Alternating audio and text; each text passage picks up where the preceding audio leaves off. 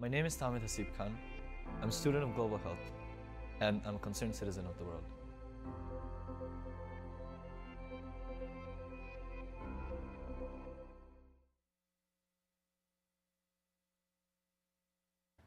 The world is a fascinating playground, and like the playgrounds from our childhood, we associate good and bad memories to them. To most people, the thought of a playground incites thoughts of innocent childhood fun and ecstasy. Even though there are experiences where you've had a bruised knee or the older kids not letting you play, it is a jollier impression that is generally left in our minds. Now, I choose to view life on the basis of that analogy because of the series of events that have happened in my life. So today, I will share with you a story of how this boy became this boy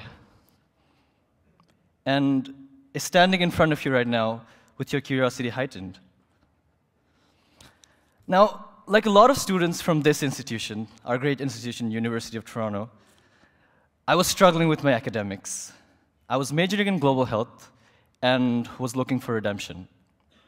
Now, it presented itself as an opportunity with an internship with UNICEF in Nepal. I was to work in monitoring maternal health, drawing up a statistical analysis, and then completing with the report. I was ready to live my dream. But all of it kind of felt too good to be true.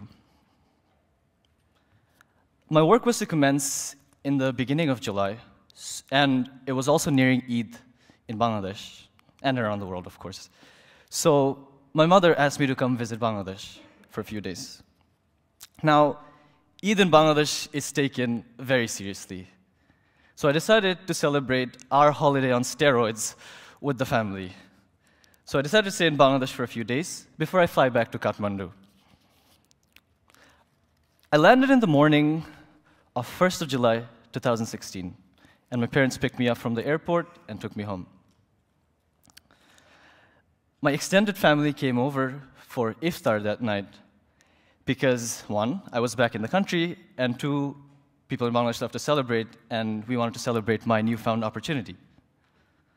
Now, at the time, I was with this girl, Maliha, and we've been together for a while. We were together for a while. During the evening, with the help of my cousins, I was able to sneak out of home, keeping in mind that I only had a few days in Bangladesh and I had to make the best of it. It also happened that our friend Tasmia was meeting Maliha that night. Excited to meet them, I went over, and they told me to wait at a restaurant which was near Tasmia's place, and it was called the Holy Artisan Bakery.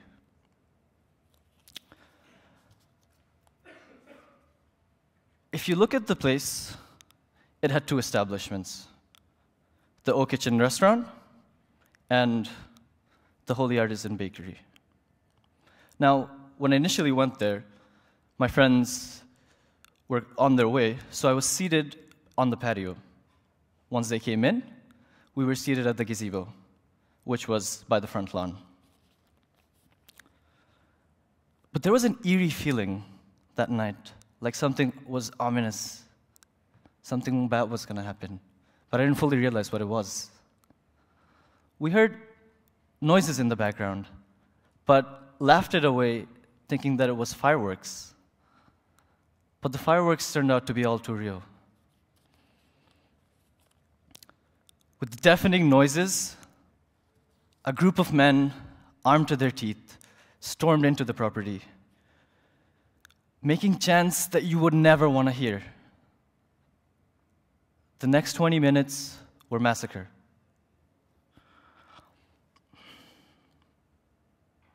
During that period and over the night, 24 innocent people lost their lives.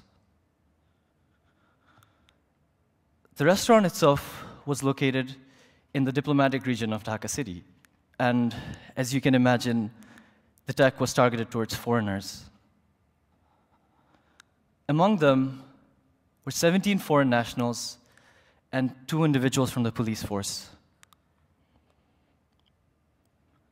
Now, I've spent days trying to think of a way to commemorate these individuals and their families' loss.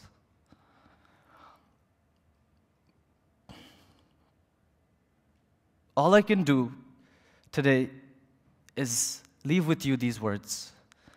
And it's that for those of us who were there that night, your loved ones have remained with us through our experiences and our deeply held emotions. Now, I was to meet a very similar end that night. It could have been me.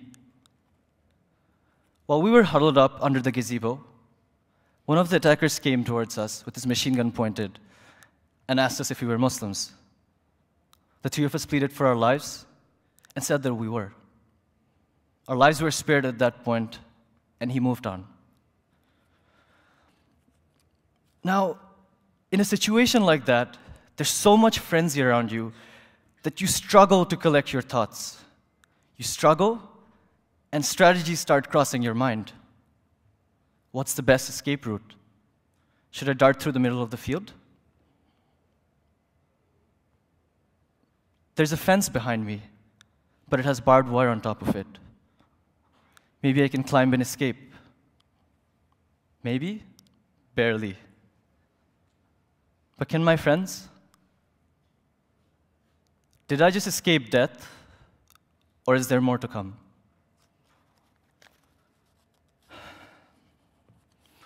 Now, after the frenzy died down, the attacker came to us again and ordered us to follow him inside. We followed him inside, and amidst all the chaos, we entered the building, and in a table, there was a group of people with their heads down. We were asked to join them. The 8 of us there became the hostages of the night. We as people have a tendency to associate ourselves to groups. Once in the group, we find identity within these groups. If you find yourself in a group like that, you start forming unworded connections. Now, the 8 of us there became a sort of kin group who were strangely connected by experiences that we seldom want to relive. At a night like that, hope was like a flickering light which followed the course of events. Our survival was highly dependent on a group of individuals, a group of young men whose motives were unknown, at least till then. The point was not to lose hope. The point was not to lose hope. The point was not to do anything outright absurd. It was a situation that we had never imagined in our wildest dreams. But at the table, I sort of became a nuisance because I couldn't stop bleeding, reasoning, or begging. I had to do what I had to do. Now, over the night, they had taken our phones and were trying to make contact with some unknown parties. What they also did was they asked the waiters and chefs who were alive to serve everyone food and water. So they did. As you can imagine, in a situation like that, you wouldn't have the appetite to eat. But I ate, because maybe that was my last meal. What they also did was ask those waiters to bring gas cylinders, big gas cylinders, from the storage room and the kitchen and place them at the entrances of the building. This was insurance that the police forces, who were by this time stationed outside, would not fire their way in. Now, the attackers were gathered up mainly on the second floor, with at least one of them guarding us. When they were there individually, we could talk to them. I tried to know what their ideologies were. Why were they doing what they were doing? As dawn came, anxiety started to rise. But what followed was also the turning point of the night. Now, while we had our heads down, one of the attackers came and called me and another hostage from the table and took us to the second floor. Once at the second floor, He takes out a gun, makes a clock sound, pulls the trigger, and shows me that it's empty. He then puts the gun in front of me and asks me to take it. This is where I have my first breakdown. I'm almost sobbing, and I refuse. But how long can you refuse when there's someone in front of you with a machine gun around their necks? So I give in. I take it. He then goes on to the other hostage, tells him to open a door at the end of the corridor, which was a door to the roof, and asks him to step out. He does. Then he comes to me, tells me to hold the gun properly, and asks me to step out. Then the attacker himself steps out after a few seconds. He then orders us to go and check each corner of the roof, all the while following us. Now, what I realize now, that we were basically assurance that the snipers around us would not shoot us. My investigative skills have led me to conclude that a person who's holding a gun fits their profile, has a beard. If that person's not shot, none of the attackers would be shot. So that's when they step outside. A similar scene, such as that, is from my favorite movie, Batman, The Dark Knight, by Christopher Nolan from 2008. Now, from the movie, there's a very interesting scene where Joker, Batman's arch nemesis, has taken a group of doctors hostage. What he has done is tied guns to their hands using tape, put Joker masks on them, making them look like perpetrators. Of course, Batman, being the greatest detective in the world, figures that out and saves the day. But the striking similarity is that here, they're being used as a human shield, and once again, as an insurance.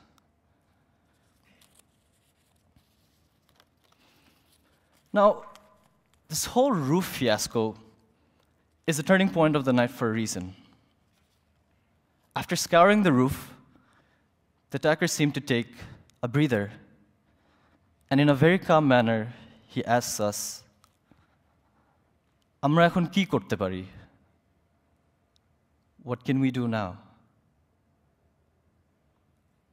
I knew that if there was a chance to reason, this was it. So we started having a conversation, which, after a point, I asked him a question. And it's that, "What's your mission?" And to this, he replies that it was obvious that the attack was targeted towards foreigners because they were bringing their culture into our land. Okay? So I asked him another question, and it was that whether they were ready for a hostage situation. To this, in a disappointing manner, he replies that they weren't. Now, I had to say what I had to say and what I wanted to say all night. And this was it. You're not going to kill us. Neither are you planning to get out of here alive. The police won't come in until you let us go, until there are hostages inside. So how about you let us go, and you get what you want? Which at this point, the other hostage who was with me said that even if you don't let us go, at least let the women and children go. But in my mind, I'm like, I want to live as well.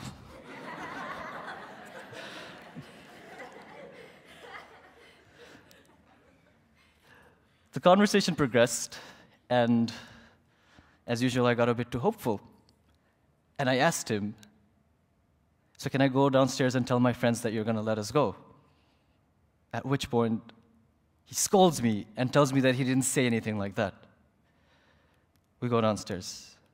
While the rest of the group is relieved to see us, we know that not much progress has been made. So we go back to our head-down position. About an hour later, we start hearing sounds, zips and clicks. The attackers come and ask us to stand up, and we do.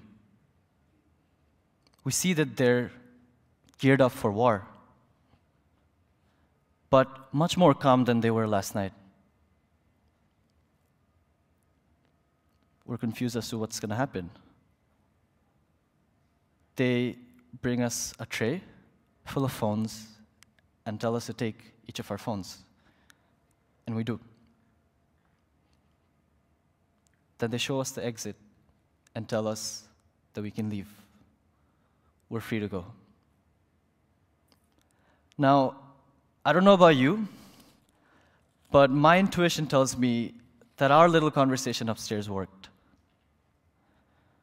Yes, we were photographed there for the world to scrutinize. But to me, that conversation was also the turning point of the night. What I also learned from this is that half-truths propagated by the people and the media alike can destroy people's lives. Very few people, other than the authorities, took what we had to say before making a verdict. Now, I'm saying all of this because I've never had my experiences shared, whereas a lot of people have had their opinions read out aloud, and in turn have had a lot of people's lives jeopardized. What followed is a story of its own. I went through police custody, remand, jail, and a very long and lengthy court battle. But following the night of horrors and during the ordeal, this was given to me by a very special person. He gave me a lot of hope when there wasn't any. And on that note, this is what we call a gamcha in Bangladesh. It's a genius invention because it serves as a headwear, a sitting mat, a handkerchief, a towel, and many other functions, including it being a pretty cool fashion accessory. This is supposed to remind me of a time which is supposed to leave a scar in a person's life. But to me, it highlights a positive instance. It's a bright speck of a moment which I choose to hold on to. This gamcha was not an ending, but a beginning. My beginning, my new beginning, started with me coming back to U of T as an undergrad. I'm back to chilling a lot. My parents absolutely love this word, chilling, but can't figure out why we have to chill so much. And on that note, my parents, who've probably been affected the most by all of this and have given it their most to get their baby boy back to safety. My brother, us doing the 20-year challenge. This man has moved mountains to get me here safely to Toronto. This is the three of us, me, Tasmia, and Maliha, many months after all of that mayhem. I miss you guys. My amazing friends, who've given TV interviews for me, because they have my back.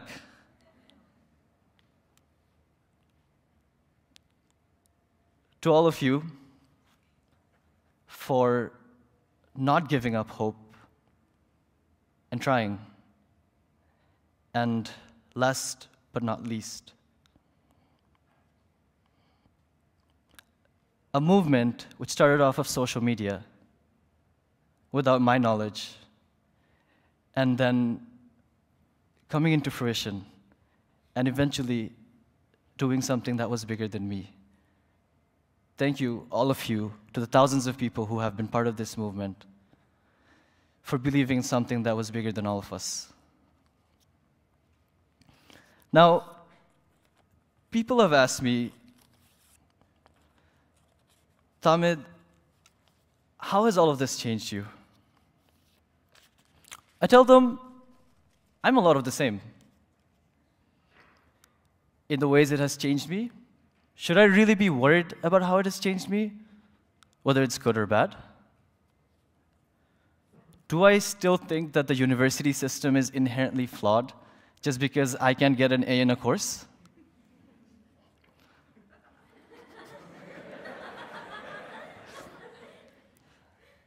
Has all of this changed the direction of progress in my life? Has an experience which is supposed to leave a lasting scar supposed to stop me from looking forward? Absolutely not. Now, life is about being resilient. It is whether you go through a tragedy or whether it is recovering from one. Now, going back to the playground, I believe that I can continue with life because I can look back at life like the playground, the positive instances, and not the bruises and not the tears. It's when you can have life through that positive lens and make it all fit together, you'll see that life itself falls together in a way that you could have never imagined. Thank you.